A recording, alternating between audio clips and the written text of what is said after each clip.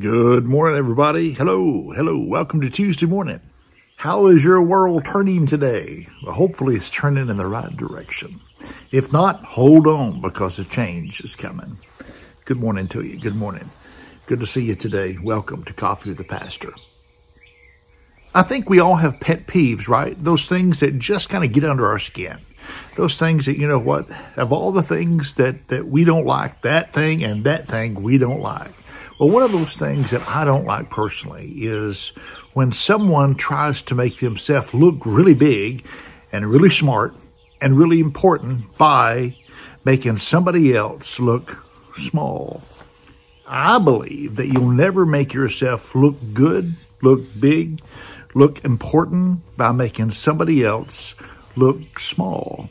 It isn't just people, but sometimes people compare their church to your church, or they'll say, hey, our church is more spiritual, our church is more holy, our church is bigger, our church has more programs.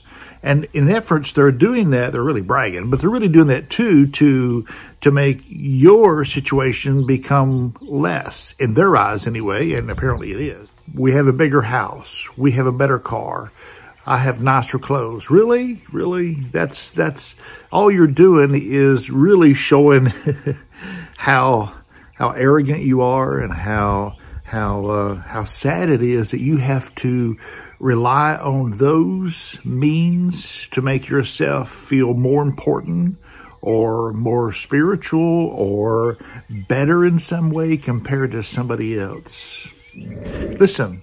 Think back, remember back to when you couldn't afford clothes. Remember back whenever your refrigerator was bare. Remember back whenever, you had a little place you were trying to rent and you're trying to make the rent every month. And it was just a little small place. There was roaches, there was mice, and it was in a bad neighborhood. Remember those times? And now look how far you've come. Well, look, there's other people on the journey in life as well. And they're probably doing the best they can. And they have not maybe attained what you've attained because, quite frankly, it wasn't you that attained it, but it's God that blessed you over time. So never forget that by making yourself look big, by simply making somebody else look small, that don't work. That don't work at all. You'll never, ever make yourself look big or more important or smarter or more spiritual by throwing down on somebody else. Maybe that hasn't quite met your expectations, or maybe you've risen above them, quote unquote. Listen, don't do that. Actually, what you're doing is you're showing signs of your own insecurity because you got to make somebody else look bad so you can look good. Anyway, just my pet peeve for the day.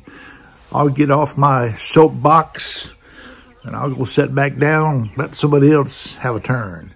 And I'll drink me some more coffee. Have a great day, everybody. Be grateful for how far you have come. Or be grateful for what you do have.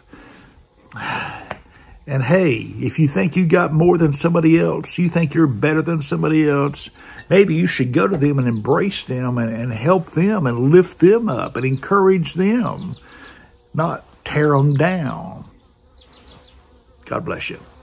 Thanks for watching Coffee with the Pastor on this Tuesday.